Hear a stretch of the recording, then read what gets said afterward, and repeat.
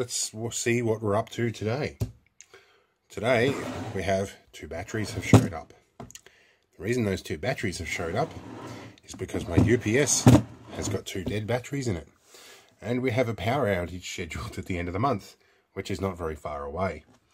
So of course I'm running everything on the house battery at the moment, which feeds into this little panel up here. So I am running my modem on battery at the moment, so I still have internet, and I still have some lighting and whatnot all available here as well, including an auxiliary computer, which is an Arduino 18 Mega. Now, I've got to get the cover off my UPS, which I've already done to identify the batteries, and I've got to clear a little bit of space here and then figure out how to get the old batteries out, because it's not that simple. So we're going to start this off halfway through the disassembly, which is a bit unusual for me, but at the moment this is just filming a task I have to do anyway. So let's get on with it. Shifted our camera angle. Let's clear some space for GPS. UPS. I am tired. Now this thing is heavy as buggery. It's got a big ass wire wound transformer. It's certainly not switch mode, which is not necessarily a bad thing. So we're center tapped at 16 volt either side for a grand total of 29.5 volts. Now here's the 2 batteries here. Now I've already removed 2 screws either side of this bracket here, so this is free to move. We're going to rip off the link cable, and now we have to figure out how to get this out. Now I know this back panel comes off very easily, but we'd have to undo the transformer and slide them out. They don't appear to want to slide out sideways, so I think that replacing the batteries in this was a bit of an afterthought.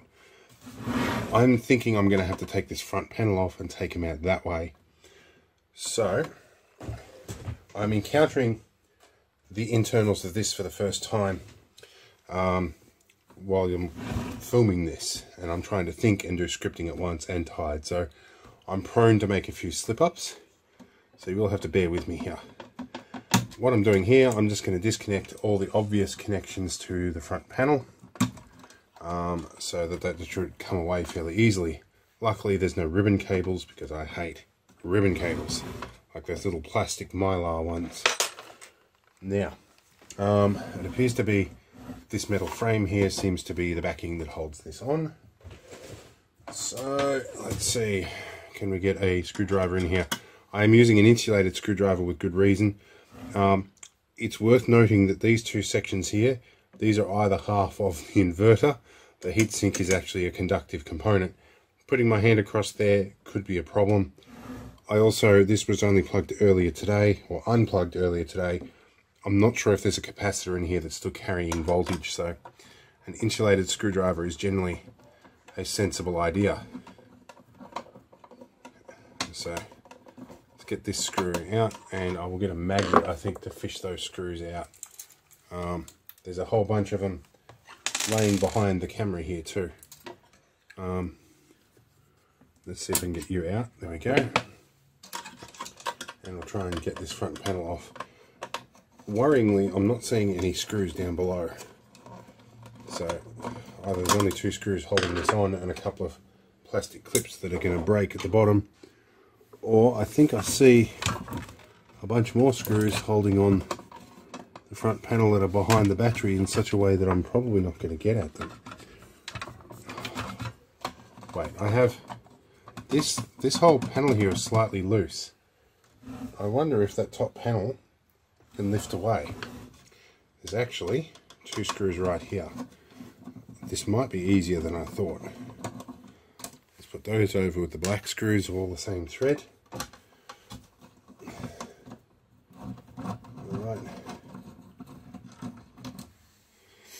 Alright, now let's, this might actually pull away from that front panel if I lift that up. It's certainly the closest I'm looking like getting to that, and this has a connection that can come off.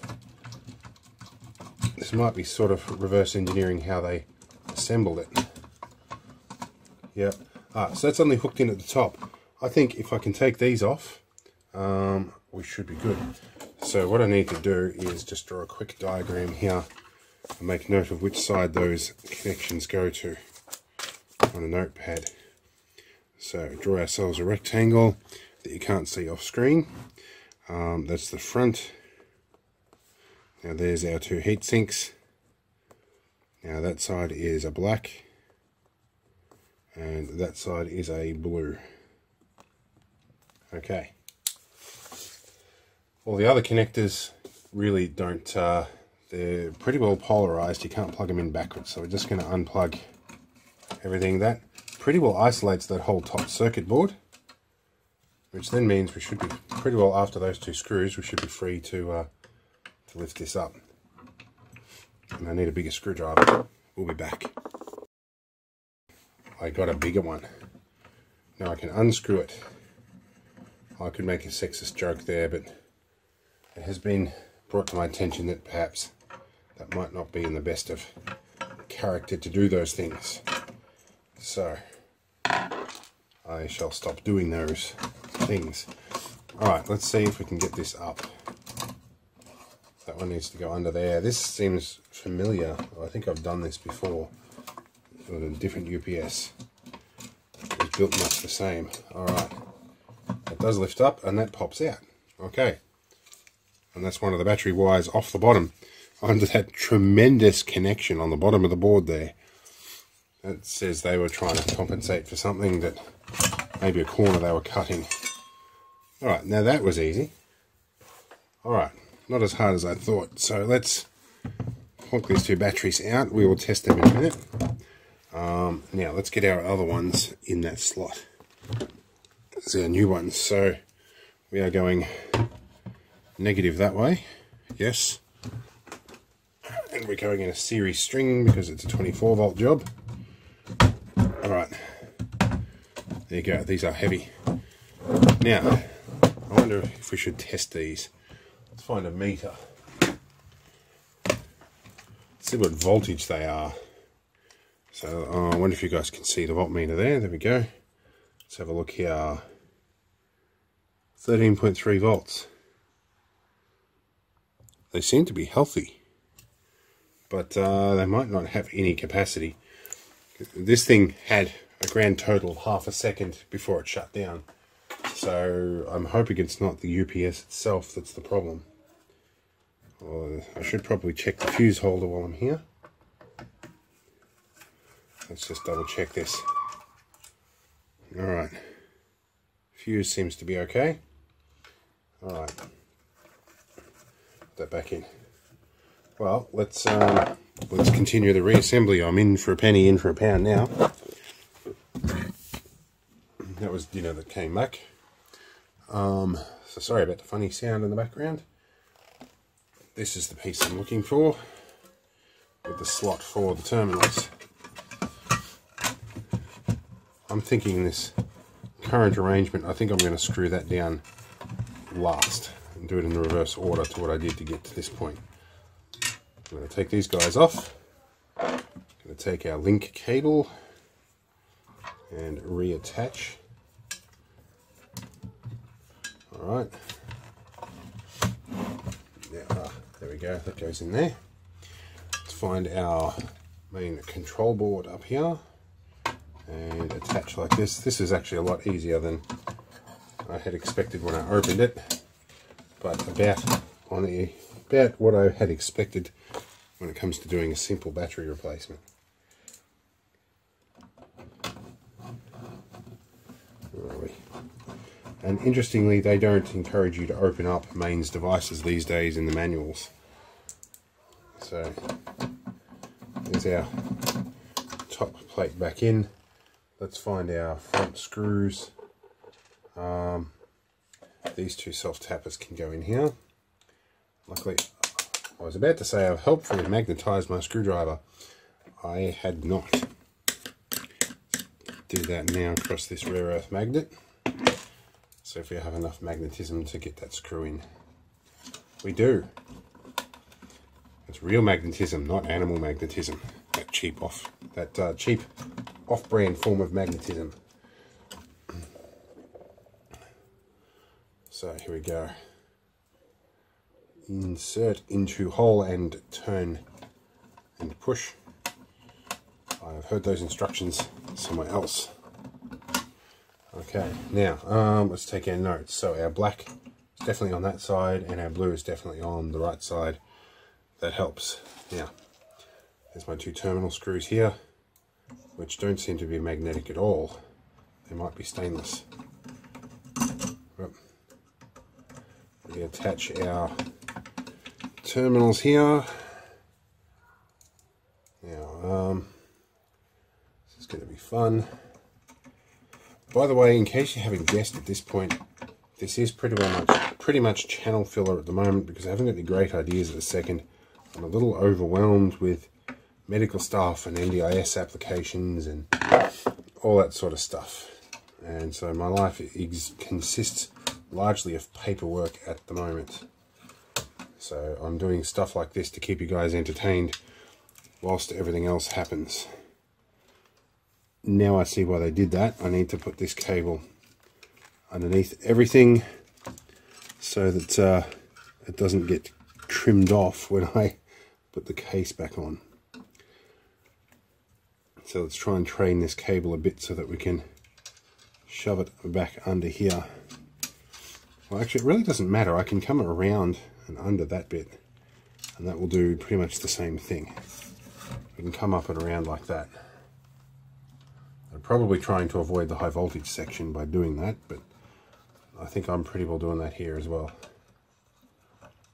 Because we don't want low voltage wires running right next to high voltage areas, because they do have a tendency to cause some interference or problems. Yeah, I forgot to rethread all these before I put this circuit board back on. So we're going to try and fudge these things through that gap on the side, probably with the help of my little spudger here. And this is a metal spudger. You watch, I'll short out that mystery capacitor that I can't find by doing that. And we'll have another episode a bit like the previous one where I shortened a cable, a 24 volt cable, before I'd isolated it. And took a big hunk out of my cutters. So that's our positive wire there, so we might as well reattach you and then reattach that. It's obviously part of the charge monitoring circuit. This lead needs to go up through here again. This is the transformer connections. So this has got 0, 190 volt, 220 volt and 250 volt up here. That's obviously how they achieve the voltage dropping ability of this, is by multiple taps on the transformer. Okay, so I think let's just, before I hook the negative up again, let's just double check everything is all pretty well we want. It has a little system on a chip up here too, as these things do, which is nice. Alright, now this is where it gets dangerous because I can potentially get mains voltage. So I think I'm going to leave that wire off while I turn it over and attach that battery mounting bracket. This is something got heavy again. Alright, let's go and see if I can line up the holes on the battery bracket. There's one. Oh. Is it in the... Oh, I think I've got it in the thread. That's good. Another one here. Right. Is this riveting stuff, guys, watching me do screws up? Alright. For this bit, I've got 2 screws to add here, but the batteries are leaning that way and it's pulling it too far away from the threads. So, I'm going to have to pull this over this way and get the batteries in position so I can push that bracket down slightly. And hopefully I can get a thread to take up through the bottom here. Now, and I can also see where the screw should be lining up. Yep, there we go. I might get 1 or 2 threads to bite, and then I'll be cooking with gas if I can do that. I just love magnets. They're great when you want them to do things, but not great when you don't want them to stick to stuff. Alright, got push this down, I might get that screw to take up. Almost there. Come on, screw. You can do it. Yep, we're in. As David EV blog says, we're in like Flynn. Although he says it was a slightly higher pitched, slightly more nasal voice, which is quite unique. Love his channel, but his voice does wear on the nerves after a little while, so I do sometimes have to take a break from watching his stuff. If I could just find a way to shift his register down a little bit, it'd be good. I'd watch it all day.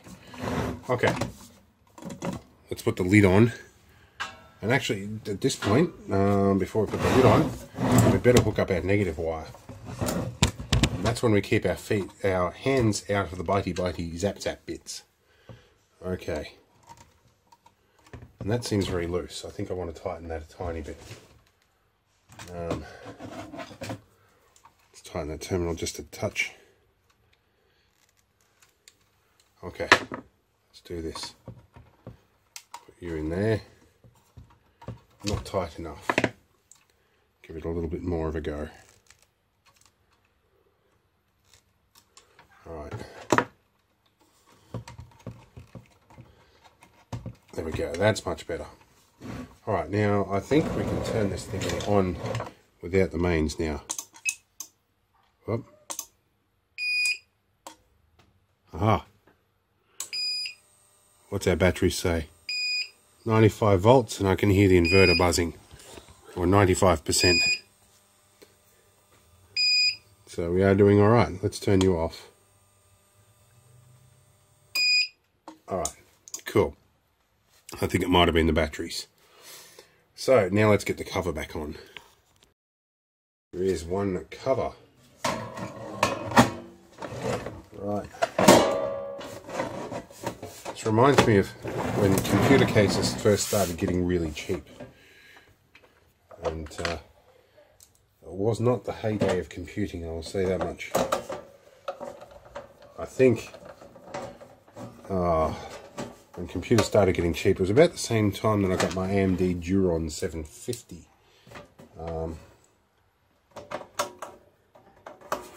I think that was the one. I've had so many computers over the years, I'm starting to forget all the numbers and names of them. I do know that I have a Ryzen 9 3950X now with an X570 1TB SSD on an M.2 port socket and 64 gig of RAM, and I forget what video card I've got now. GTX 1660 Super, I think.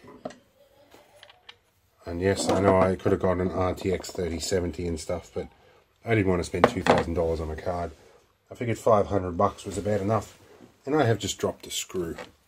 So we will comb the floor with a magnet later, and find out how badly or how important that screw is.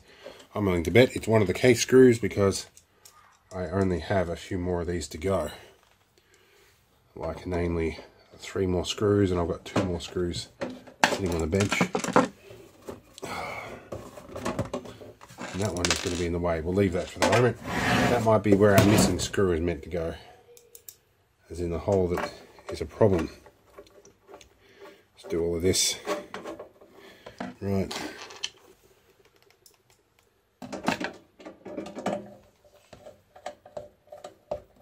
If I don't go looking for that screw, I know what'll happen. It'll be like 10 years later, and I'll be like, hey, I want to use this, and there's a screw missing. And that will probably completely and utterly turn me off doing anything, because it's got a screw missing. Now, truth be told, give me a quick second to look on the floor. Ah, I found it. Yay for 12 volt underdesk lights. It's good for checking if you've had an underwear malfunction, finding loose screws. And I have a visitor. Give me a minute. Now, this is where camera angles and audio both get kind of tricky. We've got to put this back in service. It means moving stuff. So I have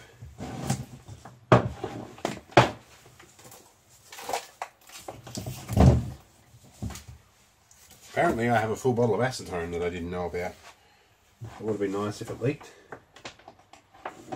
Right, I have a big long USB lead. Alright, let's put this back on its blocks. There's probably about 30 kilos in this.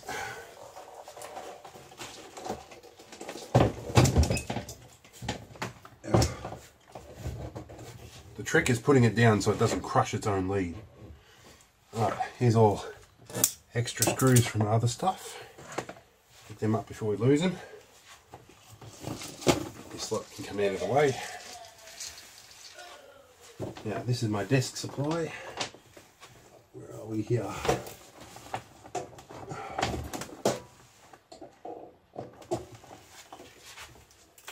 That one. Now, where are you? There's this one. There's my RCD.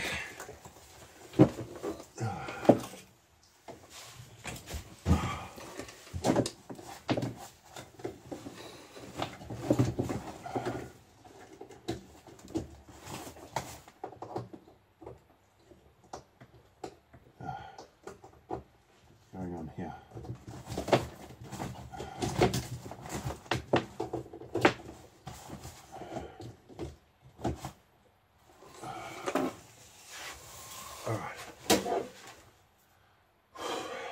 It's difficult to be in there.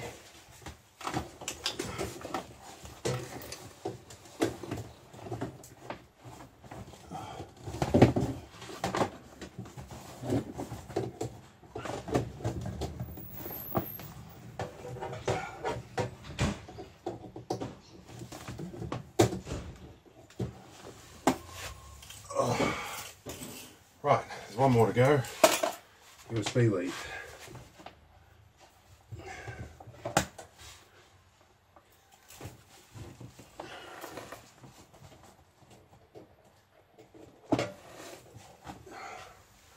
Alright, now we want power analyzer. Got to go back in. And this one.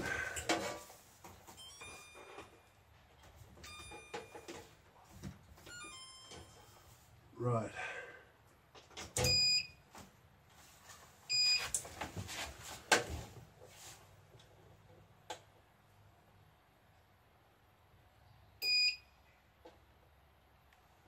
Let's power down.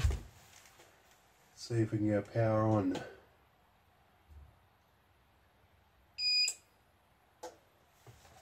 Now let's reset this.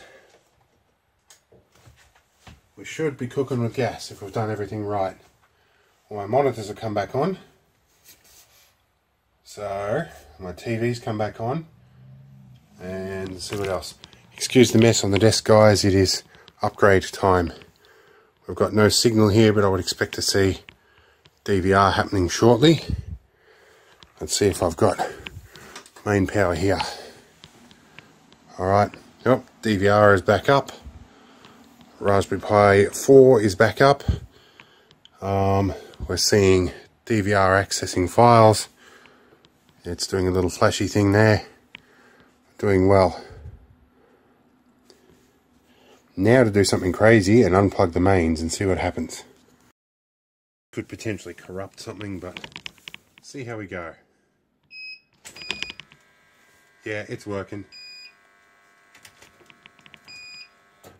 Okay, that's better than it did last time. And it didn't damage the boot up on anything. All the cameras are coming back online. Computer's back online. I think we had a win.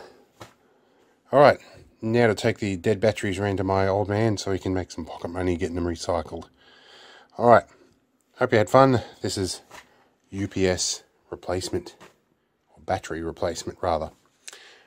I'm going to clean up the rest of my desk and I'm going to call it quits on a Friday night. I'm going to have a snooze. See you all later.